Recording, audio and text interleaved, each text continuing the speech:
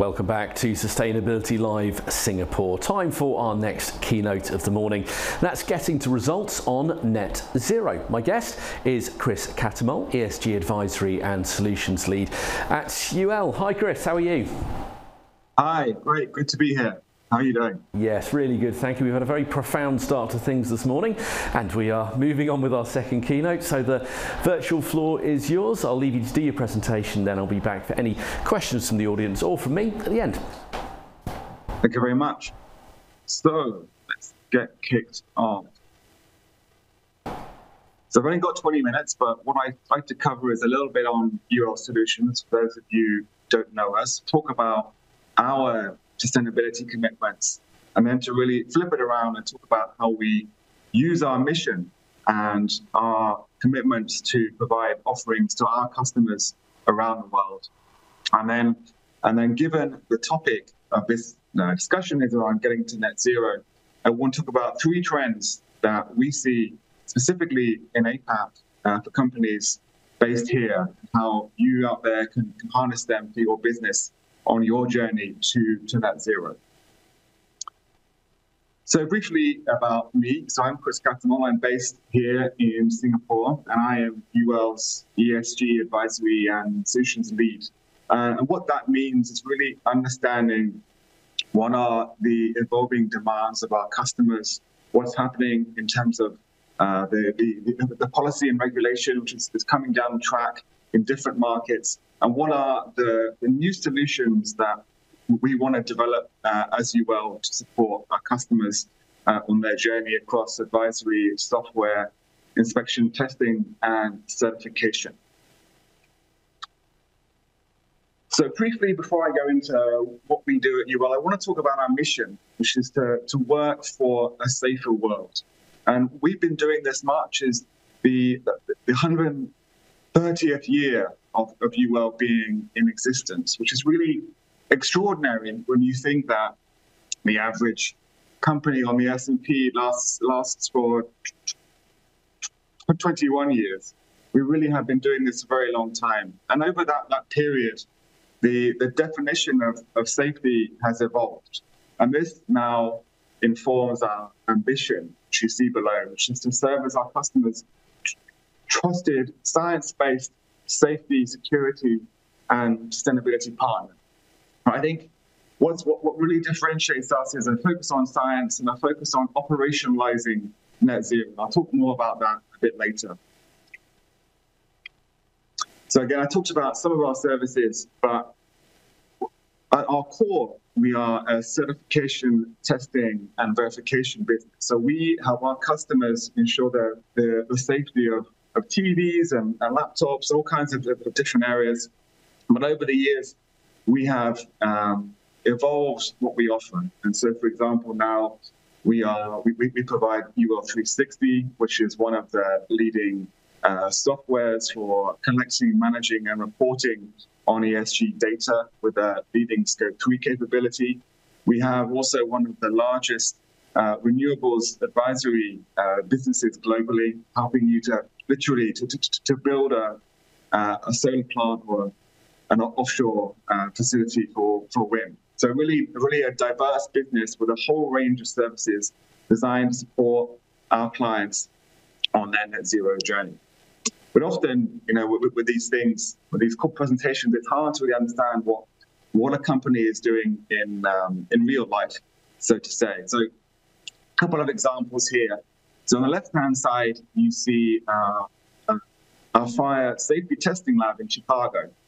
So here is the best chance to use a flamethrower that I'm going to have in my life. I haven't been there yet, but it's really an aim of mine. And here we are assessing building components for how they respond in a fire situation. On the right-hand side, you see a couple of our field engineers who are inspecting a turbine in Japan. So here we are ensuring the safety and the performance of these turbines as we drive the energy transition. So just a couple of examples to bring it to life. So I want to talk about how we think about sustainability at UL, given our mission is working for a safer world. So we have three areas that we focus on.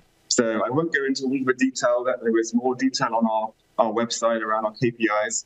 But the three areas are people, on planet, and prosperity. So people and planet are really about how we as a company are impacting our employees, our partners, and then the impact on our planet is water, waste, energy, etc. And on prosperity is where we're taking a double materiality approach towards our sustainability strategy, and thinking through how we can elevate the safety, security, and sustainability in everyone's lives. So how are solutions improving sustainability performance across a whole range of different areas that I talked about before. And in terms of reporting, we have set a net zero target with the SBTI organization, and we do reporting according to the Global Reporting Initiative. So I encourage you to have a look at our website for more details there. But now I wanted to flip and talk a little bit more about how we apply that expertise with our customers, because we obviously have our own sustainability program internally at UL, but we also offer a range of services to help customers achieve their net zero ambitions. So on this slide, you see our net zero framework. So this is what we use in advisory to support customers on that journey. So at the beginning, we're really helping them to think about what is a decarbonization vision. And we have a series of experts around the world who have deep experience in different industries, developing the roadmaps for change, and understanding what is the art of the possible in decarbonization. The next is measuring and baselining to quantify the opportunity. So again, here I mentioned UL 360. It's our leading software many companies use to understand their carbon footprint and opportunities to reduce it. Then we have a range of services around how do you manage and drive performance, and then as you get into reporting, again, advisory and software solutions to enable that. And finally, assurance services to make sure that the quality of the data that you're reporting is up to standard for global stakeholders. But I think this framework is not unique. I'm sure you've seen similar from Big Four and other types of consultancies. What is really unique about UL is how we operate across the business of a customer. So we can help a customer set a net zero target at the enterprise level. We can understand at a business unit level what are the opportunities for reducing emissions. We can, in supply chain, in finance, and in human resources, etc. Then we often work at the level of a factory. So you see across the bottom some of the services we offer at the factory to do an energy audit, so that we understand at an operational level how we can improve emissions. And then we go even further. So we're looking at a product. You're looking at a bill of materials to understand how can I reduce the carbon footprint of a product. We have services there too. So what I think this says is that we really differentiate our services by going from really the lowest level, the tier 1, tier 2 supplier, and understanding bill of materials carbon impacts, all the way through to the enterprise net zero target. So now again, I want to switch focus and talk about Asia Pacific and the trends here. And so what you have here is the number of Asian companies, so on the left-hand side, number of Asian companies who are headquartered in APAC, who set a target with the Science-Based Targets Initiative. So you got 1,400 there. And then on the right-hand side, the number of Asian headquartered companies with revenue over 100 million. Again, there are many companies that have set net zero targets. I think we use the initiative as a good benchmark, given the degree of rigor that they are placing and the the deep cuts that are required at industry level for companies to have a target agreed with them. So we think it's a reasonable level of benchmark to assess whether a company is serious around their net zero goal. But clearly there's a big gap here, right? So there's lots of work to do, and the headline is, the time is now in order for us to achieve net zero in APAC. So the aim of this slide really was to set up that there is a great deal more to do if we are to achieve net zero. So now I want to spend the most time here really talking about 3 trends for the future and how companies in Asia Pacific can really harness them in order to outperform and achieve their net zero goals. So firstly, and I hope many of you will be happy, and something that we are seeing with our clients both in Europe, in APAC, and in the US is over the last 5 years, the number and variability of reporting requirements has reduced in general. So now we are beginning to align on fewer reporting standards and frameworks. As some of the examples you see on the left-hand side. And also, many companies have now got into a rhythm of annual reporting around sustainability. So it's becoming a business as usual activity. And what this means is that companies have a greater understanding on a year-to-year basis of how they're performing against the ESG metrics that are relevant and material for their business. And we're starting to see, especially in Asia, a greater movement towards integrating the KPIs into strategy, into purpose, so that we can really move from purely reporting on impact to really making a change. So I think in general, companies in APAC, if they want to make this change, need to start to do that. So you have the frameworks and standards all kind of figured out. So now it's the time to integrate them into strategy, into operations, and into KPIs across the business. So the second trend, which obviously increases the reporting burden, but in different ways for different kinds of companies, are increasing overseas requirements for APAC businesses. So I think you see some of the acronyms there, CSRD and CBAM, CS, DDD, etc. So I would split these trend in two ways, or for 2 groups. So firstly, we have those large Asian companies headquartered here who are multinationals and have significant overseas operations in Europe and other parts of the world. And for these companies, they are going to need to do reporting, against the CSRD requirements. And for many companies who haven't historically been subject to this level of wide and deep reporting, is going to be a challenge. And often the data requirements for these reporting standards are enterprise-wide across all functions and really require a great deal of centralization in order to be effective. So for those larger companies, what we're seeing is the need to first centralize data with effective solutions, but also to upskill and train employees within those specific functions on the implications of these regulations in their business. So in supply chain, for example, on scope 3, how companies are going to collect, manage, report on that data. I think some of the other group that I want to talk about really is the smaller SMEs within, or suppliers within APAC who don't have a large footprint outside of the region. So increasingly, because of regulations like CBAM, they are going to need to collect more data on their exports, so on the carbon footprint, the sourcing, and similar metrics if they are to remain in business with buyers in Europe.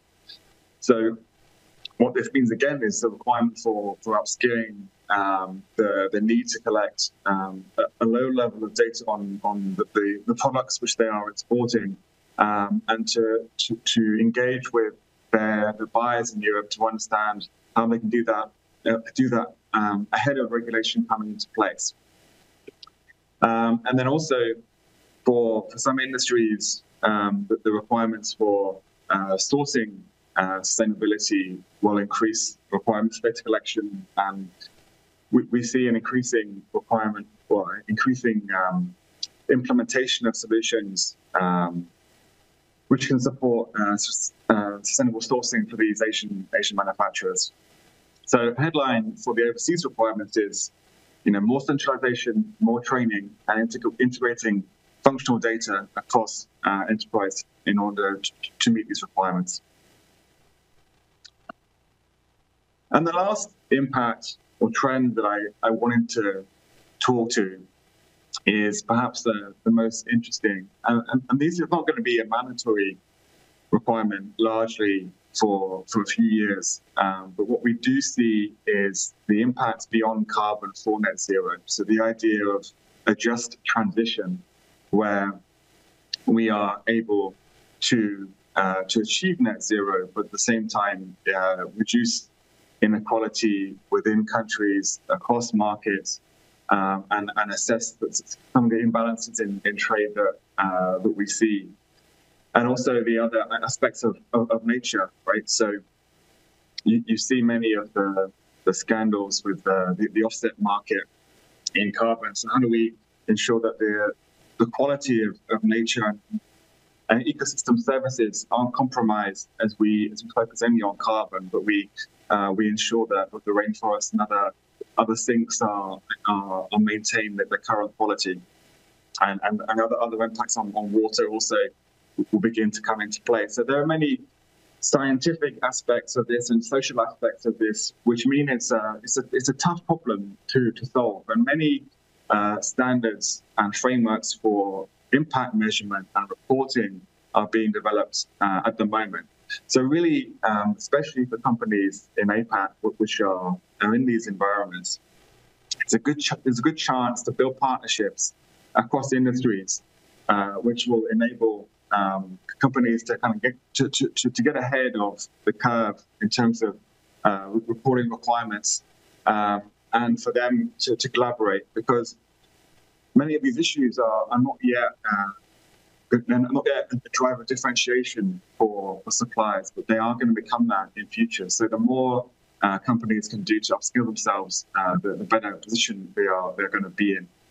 And of course, as we increase the different dimensions of biodiversity and water, etc., the requirements for data are going to increase. So we're going to see more demands for technology, and again, having an enterprise level view of your ESG impacts, including deep into supply chain, is going to be a critical component of success.